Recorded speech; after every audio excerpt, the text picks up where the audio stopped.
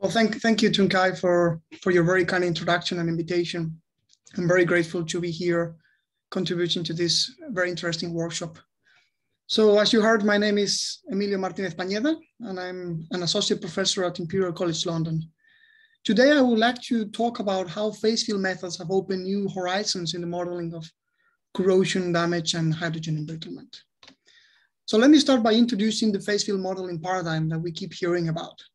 The thing is that many engineering problems revolve around interfaces. And mathematically, we have two ways of dealing with interfaces. One is by treating the interface as a surface without a thickness, for example, a two-dimensional manifold embedded into the 3D Euclidean space. Or alternatively, we can treat the interface as an object with a finite thickness by using an auxiliary phase field variable that tells us where the interface lies. So for example, here we have two faces, and the phase field variable takes a distinct value in each of the faces, 0 and 1, and varies smoothly in between at the interface. And as you can imagine, there are multiple benefits associated with this idea of having a diffuse interface. One of them is that the interface equation is defined in the entire domain, so there's no need for a special treatment of the interface. Another benefit is that topological changes such as divisions or merging of interfaces can be easily simulated and without any ad hoc criteria. And a third benefit is that the interface equation can be easily combined with equations describing various physical phenomena. So it is very well suited for multi-physics problems, and this is something that we have exploited in my group. And this paradigm goes all the way back to van der Waals, who modeled a liquid gas system by means of a density function that varied continuously at the liquid gas interface. But only recently, with the help of computers, it has really taken off in numerous fields in science and engineering. Two areas where phase field methods have gained remarkable popularity are microstructural evolution and fracture mechanics. As you can see in the slides, very complex interfacial phenomena can be simulated, such as the branching and merging of cracks, the nucleation of cracks from secondary sites, and so on. So the computational benefits are clear. And at this point, the question becomes, what is the differential equation governing the evolution of the phase field? Well, that of course depends on the physical nature of the interface that you're simulating. In microstructural evolution, one predicts the change in shape and size of microstructural features such as grains, usually by defining an evolution of the phase field in terms of other fields such as temperature, concentration, through a thermodynamic free energy. In the case of fracture mechanics, several models have been proposed, but the one that I will be discussing is the original one by Bourdin, Frankfurt, and Marigo.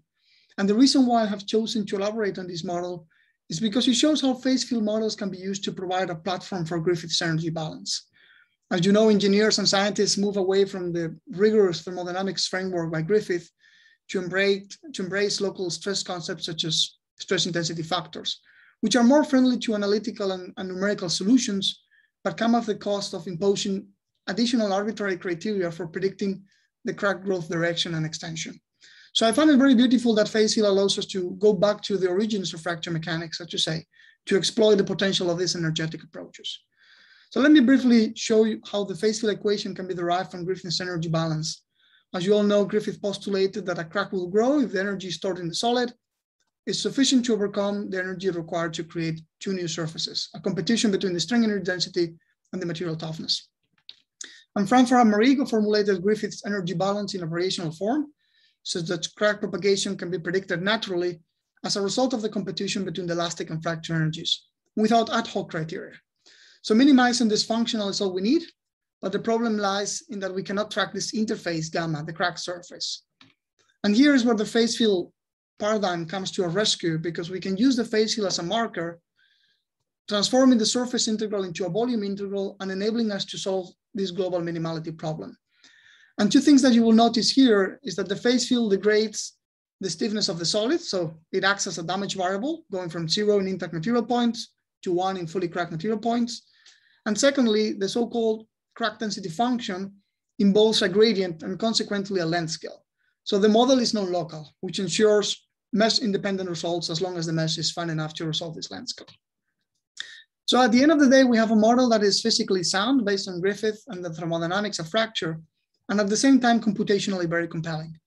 You can get a good overview by looking at the balance equations. The first equation is the solution to the deformation problem, the standard balance of linear momentum with the phase field degrading the stiffness of the solid. And the second equation is the phase field evolution, sort of a competition between the strain energy density of the solid that increases with mechanical straining and the toughness, a material property.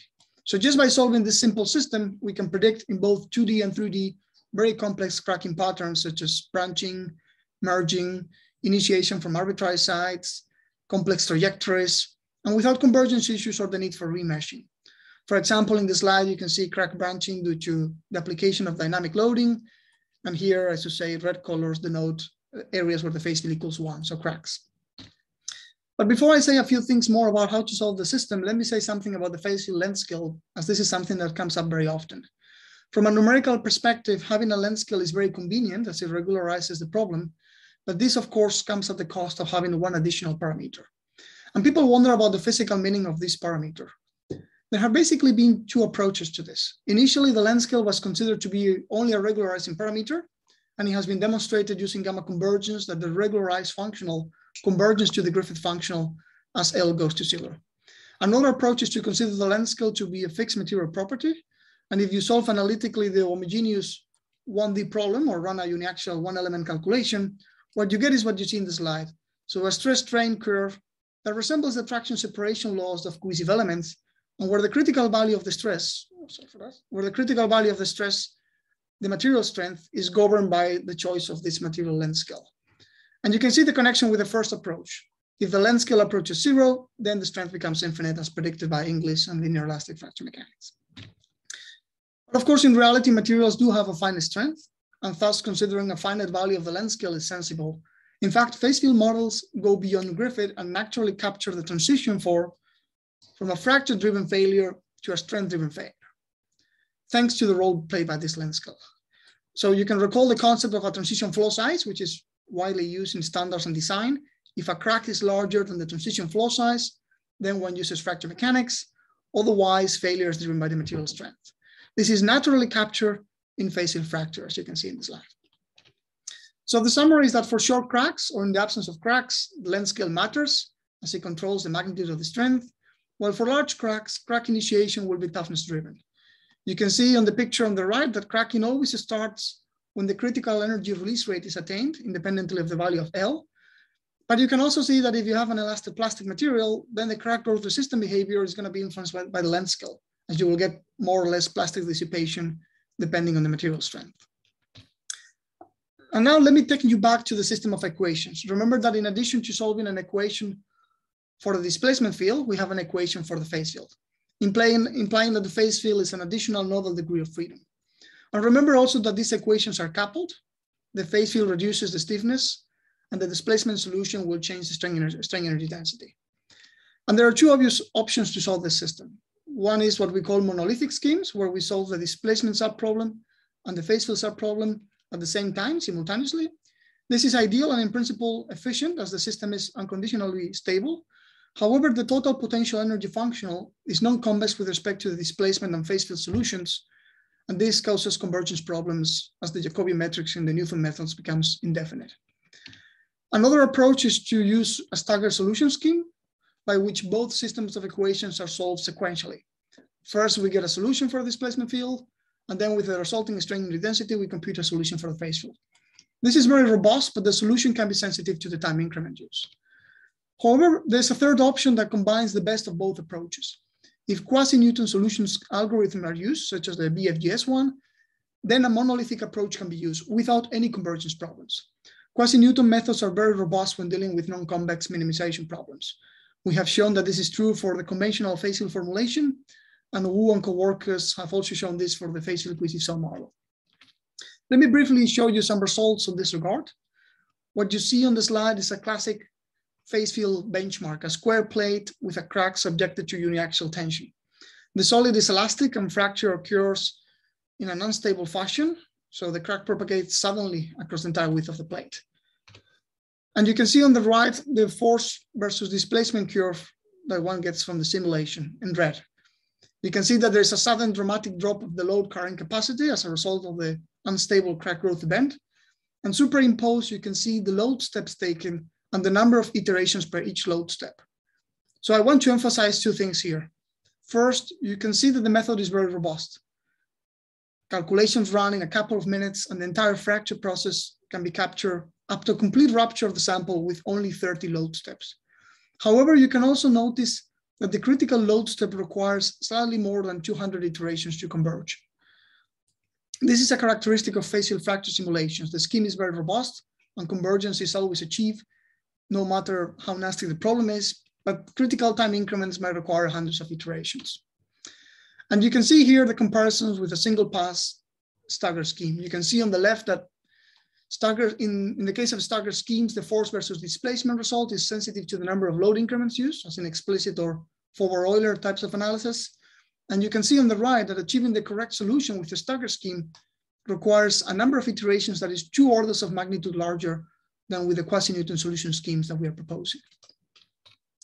And I will end this part just by saying that quasi-Newton solution schemes can be of great importance to the emerging area of facial fatigue, because one can also extend facial fracture to modal fatigue by incorporating into the equation a fatigue degradation function that evolves with the number of cycles. This is an approach that has been pioneered by Laura De Laurentiis and her group, so I suspect that she will be saying something about it tomorrow. From a numerical perspective, the key thing here is that the stagger approach deviates from the real solution within each cycle, accumulating error and leading to inaccurate predictions. You can see in the slide a plot of crack extension versus number of cycles, and you can see that many hundreds of increments per cycle are needed to reproduce the accurate result, which is captured by our monolithic quasi-Newton approach with only 4 increments per cycle. So cycle by cycle predictions are very powerful as they enable quantifying fatigue damage for arbitrary choices of material, geometry, and loading history, but they are computationally very expensive, and the cost becomes unbearable if one uses a stagger scheme. And we have had quite a lot of fun in the past 2-3 years working with facial fracture methods. Some of our pioneering contributions include the first formulation for fracture in functional graded materials, which is what you see on this slide. So the fracture behavior of functional graded materials is very interesting, as the material property gradient introduces mixed mode conditions in otherwise mode 1 fracture scenarios. So the facial method is very convenient to capture the resulting crack trajectories, as you can see in the comparison with experiments at the top. And here you can see how the phase field compares with other methods in a classic computational benchmark. The crack trajectory is very similar, but the key difference is that the phase field approach has the ability to predict crack nucleation from arbitrary locations, so the calculation doesn't stop when the crack reaches the hole. Without the need for remeshing, it can capture how the crack will nucleate again and up to the complete failure of the sample. We have also developed the first phase field fracture formulation for shea memory alloys. These materials undergo phase transformation from austenite to martensite due to stresses or a change in temperature. And this, of course, impacts the crack tip behavior and the material resistance to fracture, with the toughness being dependent on the martensitic volume fraction. With our formulation, we can capture those effects and the toughening associated with the martensitic phase transformation. We have also extended the model to fatigue, and we have showcased its potential by simulating the fatigue failure of an ethanol biomedical stent, which is what you see here on the right. And a third piece of work that I want to highlight is our efforts in extending phase field to predict the failure of fiber reinforced composites. This is work led by my friend Wei Tan. As you can see, we can resolve the microstructure, and we can simulate 3D effects to quantify phenomena such as fiber bridging and many others.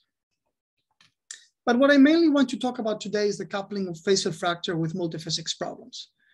And there's one chemomechanical problem that is particularly important: hydrogen embrittlement. This was something that was also highlighted by Dirk Rabe yesterday. The issue is that metals exposed to hydrogen experience a very significant reduction in ductility and fracture toughness, as you can see here. If we increase the hydrogen content coming into our metallic samples, we observe a very noticeable drop in the failure strain. And the same goes for the toughness. In fact, the reduction of fracture toughness can be of up to 90% in some alloys. So hydrogen makes our otherwise ductile metals very, very brittle. And this, of course, has tremendous implications, as you can imagine, as hydrogen is the third most abundant element on the Earth's surface. Thus, hydrogen embrittlement has been a well-known concern in offshore engineering, where metals are exposed to particularly aggressive environments. And the problem has gotten significantly worse through the years, mainly for 2 reasons. First, the higher susceptibility of modern high-strength alloys, which we use in our bridges, trains, cars, buildings, leading to numerous, and this is leading basically to numerous hydrogen-assisted failures. And of course, due to the promise that hydrogen holds as energy carrier of the future, we already have hydrogen-fueled cars, buses, and trains in the market. And you can imagine how problematic it's going to be to store and transport hydrogen for all these applications. So there's a strong need for models. reliable models that can capture the underlying physics and that can predict hydrogen-assisted fractures at scales relevant to engineering practice. And these models are going to be multiphysics and multidisciplinary, as this is basically the nature of the beast. There's still many things that we don't fully understand, but we do know that hydrogen coming from water vapor, gas, or an electrochemical solution enters the metal, diffuses through the crystal lattice, and accumulates in areas of high hydrostatic stress or high volumetric strains where the lattice expands and there's more space for the hydrogen to accumulate. Then in the fracture process on, hydrogen interacts with the metal in many ways and at multiple scales, changing the dislocation mobility, reducing the atomic bonding strength, and so on. So capturing everything is quite a daunting task. But we know that at the very least, a predictive model has to capture the diffusion of hydrogen and the interplay between mechanics and chemistry. So in addition to the balance equations for the displacement and the phase field problem that I showed you before, we have an additional equation for hydrogen diffusion, which is basically an extended version of Fick's law. And you can immediately see the coupling with the mechanical problem via the hydrostatic stress. And I must say that I've written here the simplest formulation for hydrogen diffusion. In reality, hydrogen not only diffuses freely through the lattice, but it also trapped at microstructural sites such as grain boundaries, dislocations, carbides, and so on. So we have also developed more comprehensive models that can capture the role of multiple hydrogen traps or resolve the electrochemical diffusion interface. And those introduce some additional couplings, as you can see here. Anyway, what I want to discuss here is the coupling with phase field fracture. And the way we do that is by defining a degradation function that reduces the material toughness. Remember, I was once told that we were the first to introduce a degradation function that multiplies the toughness, an approach that is now widely used for fatigue or even ductile damage phase field models. I don't really know if that's true, but to me, it just seemed the natural thing to do. What experiments show at the end of the day is a reduction in toughness with increasing hydrogen content.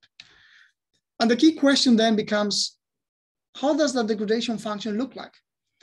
Well, of course, the beauty of this approach is that it's universal, so that it can accommodate any mechanistic interpretation. One can decide to define this degradation function to be dependent on the lattice hydrogen concentration, or on the total hydrogen concentration, or on the hydrogen trap at grain boundaries, or on the dislocation density, or in any other macroscopic or micromechanical parameter that you think is involved in the fracture process. And of course, you can also come up with empirical degradation laws that you can fit to experiments. So in the next few slides, I will elaborate on our choice for this degradation function, but I emphasize that the platform is universal and can accommodate any belief. So when coming up with a degradation function, the key question that I wanted to answer was, how does hydrogen make metals brittle? How can it be that a metal that fails in a ductile manner through microvoid cracking exhibits very brittle behavior in the presence of hydrogen, with, for example, grain boundary decohesion, as you can see here for nickel? So the goal here is to be able to capture this ductile to brittle shift that we observe in the presence of hydrogen without ad hoc criteria, just by explicitly resolving the mechanisms as a natural byproduct of the simulation. Our rationale is based on three main ingredients. The first one is that atomistic calculations show that the bonding strength between metal atoms is reduced with hydrogen co-occupancy. You can see here a plot of surface energy or fracture energy versus hydrogen coverage in two types of grain boundaries in nickel, as obtained with DFT calculations by a group at SIMDEF. You can see that if your grain boundary is full of hydrogen, so an occupancy of 1 or close to 1, then the bonding strength is reduced by 40%. So that is the first key ingredient to develop a mechanistic understanding. If we have enough hydrogen, the cleavage strength or the grain boundary strength will be weaker. So the key question now becomes, how much hydrogen do we have in our grain boundaries? Where are we here in the x-axis? Because if the occupancy is low, then this might be as well a secondary mechanism. And the answer comes from the chemistry and the thermodynamics of hydrogen trapping. Using our ionized equilibrium, we can plot the trap occupancy as a function of the binding energy of the trap site and the hydrogen concentration in the lattice. And you can see that strong hydrogen traps like grain boundaries with binding energies on the order of minus 40 kilojoules per mole are essentially full of hydrogen for lattice concentrations as low as 0.3 ppms. So it is very energetically favorable for the hydrogen to reside in grain boundaries. And this has been recently confirmed experimentally with atom probe tomography. This is from a recent science paper, and you can see how this grain boundary, the red region, is full of hydrogen atoms. So our grain boundaries are definitely going to be weaker. And when you take into account this reduction in strength in fracture energy, then you naturally see those weakened interfaces failing if you introduce enough hydrogen.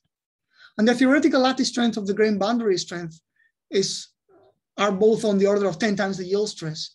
But if you consider the 30–40% reduction resulting for the hydrogen and an appropriate description of crack tip stresses, then the numbers match and you have a convincing story that requires no fitting parameters. And what I mean by an appropriate description of crack tip stresses is a long story that I decided to drop for the lack of time. But the summary of it is that we know from experiments that the critical distance for hydrogen-assisted cracking is a few microns ahead of the crack tip. So if one has to sample precisely the stresses at such a critical distance, and if you're using a continuum model, then the way to do that is by using strain gradient plasticity.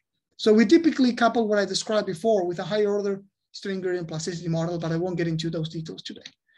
So essentially what we have done is to develop a coupled deformation diffusion fracture platform, which builds upon the phase field fracture method and a mechanistic and implicitly multi-scale hydrogen degradation law. So the steps are as follows. First, we solve the coupled mechanical diffusion problem. We need to know how much hydrogen we have, where and when. Then one can use thermodynamics of trapping to determine what is the occupancy, the coverage of that critical interface that we're interested in, for example, grain boundaries. And then we can go to those atomistic calculations that are run offline and determine how much the fracture energy is degraded. So everything's done without any fitting parameters whatsoever. The phase field hydrogen degradation law is essentially the DFT relation between the fracture energy and the hydrogen coverage.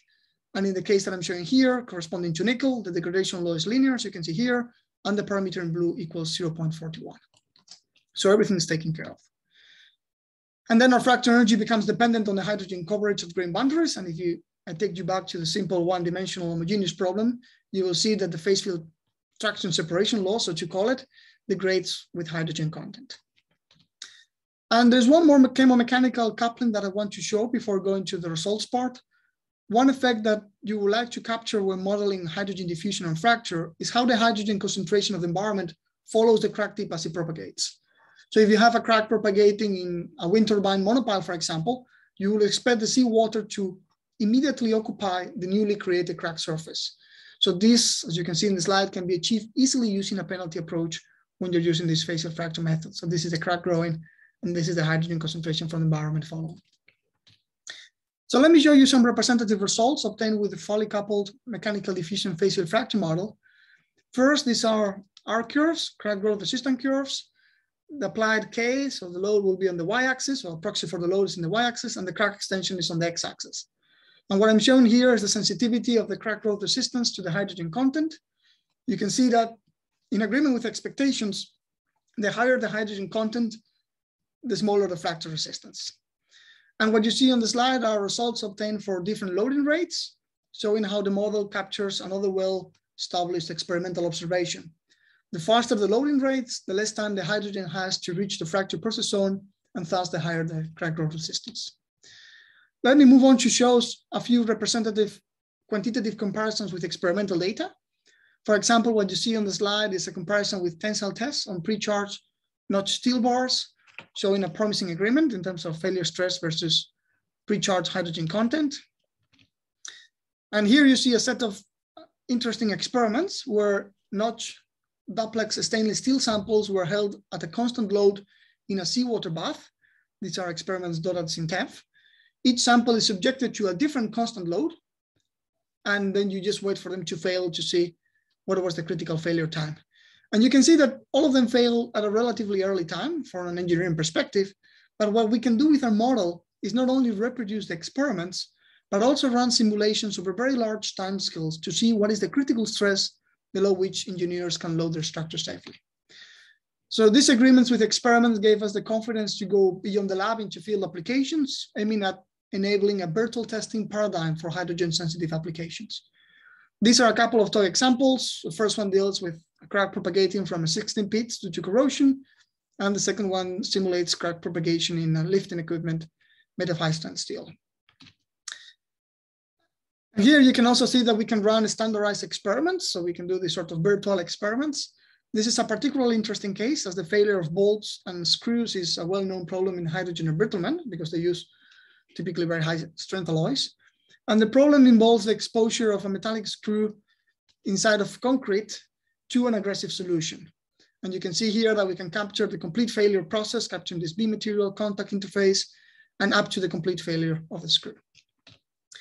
But more excitingly, we can model large-scale 3D problems and correlate our models with inspections, creating sort of a digital twin for critical infrastructure. Here you can see a pipeline containing multiple defects due to pitting corrosion that has been characterized by La Rosa and co-workers using non-destructive evaluation, ILI rendering actually. It is a 12-kilometer pipeline, and we model a critical section of 3 meters that contains more than 100 defects. We are not limited to model cracks, but we can model defects of arbitrary geometry. And of course, note that in phase field models, because one solves for the damage variable as a degree of freedom, it is very easy to introduce those defects. So you just need to assign an initial condition to the nodes located in the damage areas, and then you can load the in-service conditions to predict when failure will happen. And this is shown in this video, where you can see how defects start growing over here in the top, how they eventually merge, and then finally lead to this complete failure of the pipeline. So this is basically a pipeline subjected to the conditions of a riser. And this looks a little bit like a video game, but I should emphasize that this is a sophisticated multiphysics model. Everything is computed on the original finite element mesh in an implicit backward Euler framework without any convergence problems and fully parallelized, such that it can run in a few hours. We have a tool that allows us to know how the crack will propagate and when it will propagate, such that we can decide when to replace the component or what are the limit service conditions. Finally, we have extended the framework to fatigue. We just need to add a fatigue degradation function like the one provided by Laura, and then we can deliver predictions based on the material toughness and nominal material properties. For example, here you can see how we can produce virtual SN curves with and without hydrogen, reaching a very good agreement with experiments. And we can also predict the influence of hydrogen on Paris law coefficients or deliver virtual SN curves for any geometry. I emphasize that the Paris law behavior and the SN curve are an output of the calculation, not a prediction, not an input. So no bells, no whistles, just an energy-based approach based on the thermodynamics of fracture and a mechanistic hydrogen degradation law. And I will end this talk by showing very briefly another exciting avenue of research, the use of phase field model to capture how the surface of a corroding metal evolves. We all know that corrosion damage is a big problem for society, and its prediction is a massive challenge for scientists and engineers. In fact, the vast majority of the research conducted in these areas experimentally has long been considered to be a too complex problem to model computationally. One of the biggest challenges from the computational side is capturing how the aqueous electrolyte solid metal interface, so this interface between the electrolyte and the metal, evolves in time. As you can see in the video, which is basically, by the way, a synchrotron analysis for corrosion in stainless steel, multiple pits will form at this interface, interact, and under certain conditions, they will transform into cracks. But this bottleneck can be tackled if we exploit the phase field paradigm and implicitly track the evolution of this electrolyte metal interface. The differential equation for the evolution of the phase field is based more on phase field models for microstructural evolution and solidification rather than the fracture models that I've been discussing so far, but I won't get into details for the sake of time. You can find them in the paper. I will only say that in addition to the phase field that represents the dissolution of material, one typically solves for the diffusion of metal ions in the electrolyte. We have also decided to solve for the mechanical problem, and we have incorporated for the first time the influence of mechanics in the corrosion kinetics and the film repassivation and rupture model, which are very important phenomena in corrosion problems. And these are just some representative results to show how the model can capture pitting corrosion and the pit to crack transition in both 2D and 3D. So it's very compelling. And we have validated our model predictions with experiments, as you can see here, showing a very good agreement, both in terms of the crack extension, the shape of the defect, of the stress corrosion crack defect, and its sensitivity to the mechanical fields. And last but not least, we have recently developed a generalized formulation for stress corrosion cracking. So depending on the environment, you could have fracture driven by anodic mechanisms and metal dissolution, or by the uptake of hydrogen, basically hydrogen embrittlement mechanisms. So we have developed a multi-phase formulation that combines both phase field corrosion and phase field hydrogen-assisted fracture to capture the interplay between these mechanisms and the transition from one to another with changing environment, as you would see in the experiments. But I don't have time to get into this, so this is just an appetizer. So time to wrap up. Just 4 high-level concluding remarks. First, discovering the phase field fracture method has been fantastic. It is physically sound and robust. It can capture very complex cracking phenomena in both 2D and 3D. For example, coalescence of multiple cracks, crack branching, crack nucleation from arbitrary sites, complex crack trajectories, everything without any ad hoc criteria, just the minimization of that energy balance. We have also proposed new efficient solution schemes for phase field fracture, and we have extended the phase field fracture to areas such as shape memory alloys, functionally green materials, and the micromechanics of fiber-reinforced composites, just to name a few. And we have developed a phase field-based multi-physics mechanistic framework to predict hydrogen embrittlement in laboratory tests and practical applications.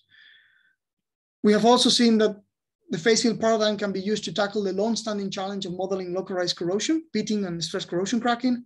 And I think that we're going to see a revolution in this field similar to the one that we're seeing in phase field fracture, because it truly opens amazing modeling possibilities. That's all. I will just finish by thanking you all for your attention. Of course, thanking my sponsors and saying that all our codes are openly shared, mostly developed in Abacus, but also Phoenix and COMSOL. And I will also say that I'm looking for I have an advert for a postdoc in phase field modeling of corrosion that will close soon. So in case someone is interested. Thank you. Thank you very much, Emilio. So the talk is open for discussion now. Yes, Lorenzo. Hi, Emilio. Great talk. Congratulations. Just a curiosity. Can you account for modes 2 and 3 of crack propagation in your model? Does it is it relevant? Thanks, Lorenzo. Nice to see you.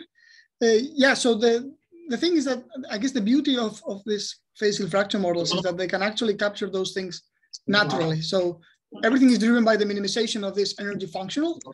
So you will have, if you have the loading conditions intrinsic to mode 2 and mode 3, and I haven't worked on it, but there have been a number of papers looking into this, you can naturally capture those sort of in-plane cracking and all those modes without having to decide, without having to have an ad hoc criteria to decide where the crack will go and so on. So that's one of the beauties of it, that it comes naturally into the model. Okay, thank you. The crack just chooses the most energy favorable path, and it could be a mixed mode path of mode 3 and mode 2. Yeah, okay. Definitely. Thank you. Thank you. So yes, Yuri Kadin. Thank you a lot for very, very interesting talk. I have a question. Yeah, I just wonder, you showed comparison of phase field method with more classical ones like finite elements or extended finite elements. I wonder whether there is a comparison was ever done with another non-local method like phase field. I refer to peridynamics in terms of fracture. Yeah, thank you, Yuri, for your interesting question. Actually, a very interesting one. Yeah, so I guess this is the kind of comparison that you were doing. Myself, I've been working on computational fracture mechanics since I started my PhD, and I've tried XFEM, I tried Kuznetsov models, and I never experienced the excitement that I have now with phase field fracture. Is truly, in my opinion, it truly outperforms all the other methods. I must say I never tried peridynamics. There have been a couple of papers out there comparing peridynamics and phase field. I have a collaborator here at Imperial that works quite a lot with peridynamics, and we have been working in comparing them in the context of fracture of nuclear fuel pellets. And what I can say is based on just a first taste of the method. I haven't encoded myself or used it myself, but through what our students are reporting, what we can see is that both are very powerful. Both are very powerful non-local approaches. In fact, in that problem that we're looking at, both models are the only ones we can find so far that can actually deliver the right predictions. And this is the impression that I get from other papers that have been published, showing that both seem to capture qualitatively the kind of cracking trends that you would expect, very complex cracking trends. I think the only thing that I would note in favor of phase field when we were doing that comparison is more from a computational practical perspective. So we have seen that phase field calculations seem to take much less time to run. But again, take this with a pinch of salt, because this could be influenced by our particular implementation of peridynamics and phase field. It could be that other implementations, this changes. And another thing that we have noticed, of course, is that phase field fracture can be very easily incorporated into a finite element code, while peridynamics requires a bit more effort. So for example, I think, in my opinion, this is the reason why phase field will become dominant, I would say, because it's very easy to incorporate it into, for example, COMSOL have already incorporated phase field fracture in the latest version. Well, I suspect that incorporating peridynamics might be a bit more challenging, but I might be mistaken there. I'm not an expert in peridynamics, and I think that the key takeaway is that both methods are very powerful. So if you have the time to implement both and to work with both, then both can do the job. There are, of course, some people commenting on other aspects of peridynamics. I think Basan has a paper on that, but I never really dipped myself into that, so I won't comment on that. Okay, thank you very much. Thank you. All right, there is one more question from Mehmet Dördüncü. Yeah, Mehmet. Hi, Emilio. Thanks for your nice presentation. I really enjoyed while I was listening to your presentation. So I have a quick question. Basically, it doesn't take so much time. So how about the dynamic fracture efficiency in phase field? I mean, so can you comment on this a little bit more? Yeah, so we haven't done, it's a good question as well. We haven't done much work on that. This is a dynamic fracture example.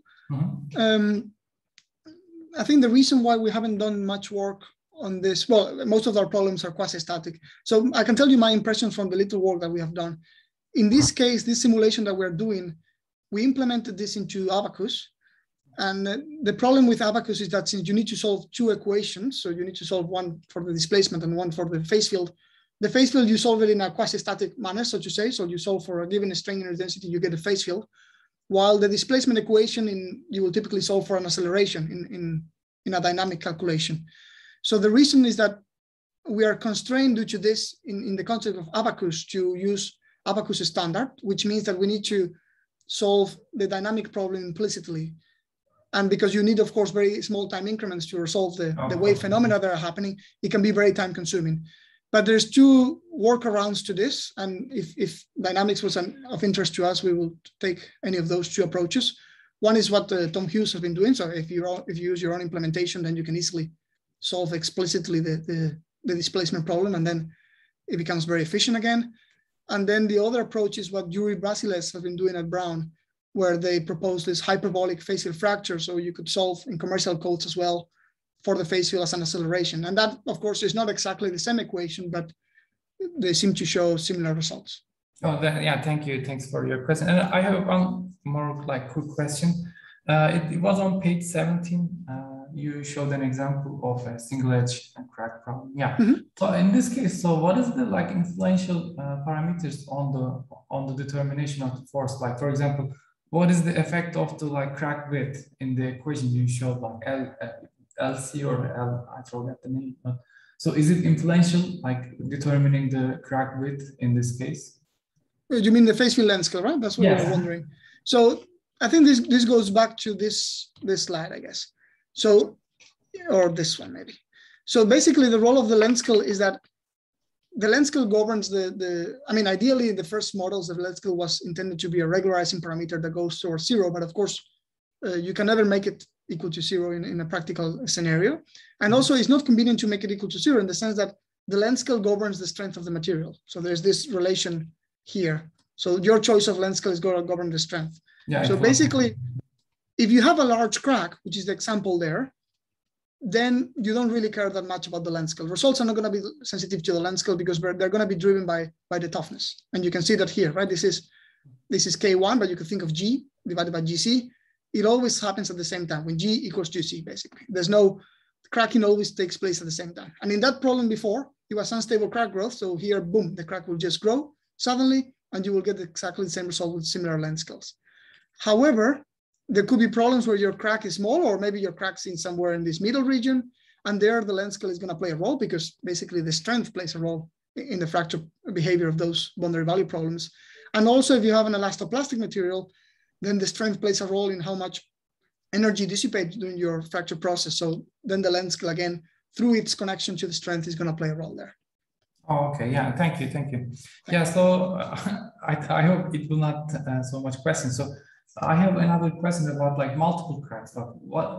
Just how do you handle the multiple cracks? You need to specify some crack lengths, right, for those cases as well. So I guess that the pipeline is a good example of that, right? So here we just define, okay, we have multiple defects. We define initially the phase field is equal to 1 in these locations. And then we just, it will do it automatically. We just load. This is the beauty of it, right? You don't need to remesh. You don't need to tell the crack in which direction it has to go, what extension it has to grow. Exactly. So then you could just load to in-service conditions, and then the crack will just find their way through the most energy convenient path and merge and coalescence and so on. So that is the beauty of it.